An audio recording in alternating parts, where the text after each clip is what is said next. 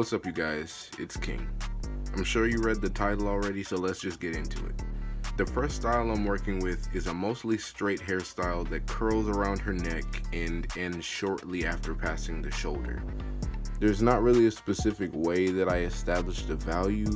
I mainly focused on keeping the top of her head the brightest area, so I colored a kind of gradient from dark to the light, which would be, yeah. While I was doing that, I made sure to have curving lines in the mid-tone that I was using, which is light brown in this case, to give the appearance of the strands of hair.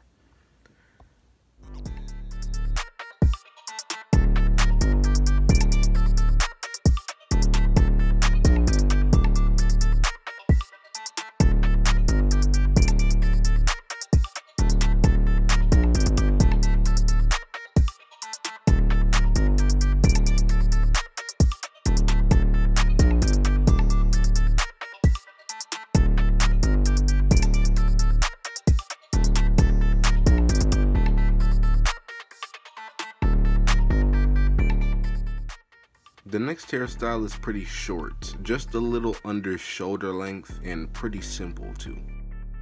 I drew some random lines pointing down at the bottom, and I made a little ripple on the side. Since that side is farther from the light source, I decided to give it more value that way. Then I decided to make it darker by the roots and the ends while keeping it lighter in areas that the light source can reach.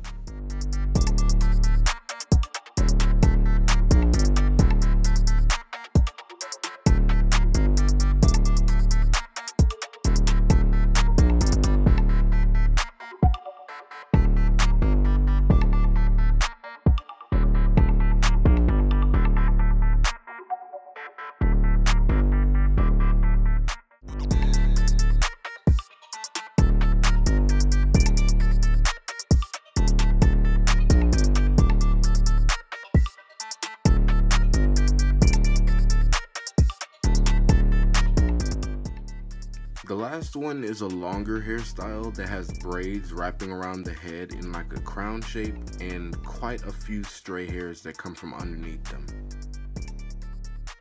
I kept considering the light source, and since she's turned completely away from it, it'll be really bright at the top and the back with some value in there by using a little darker color at the end with a few highlights on the braids. And yeah. That's the end of this drawing guide. Stay tuned until Friday for my next speed drawing. Make sure you guys like, share, comment, and subscribe. Kyng out.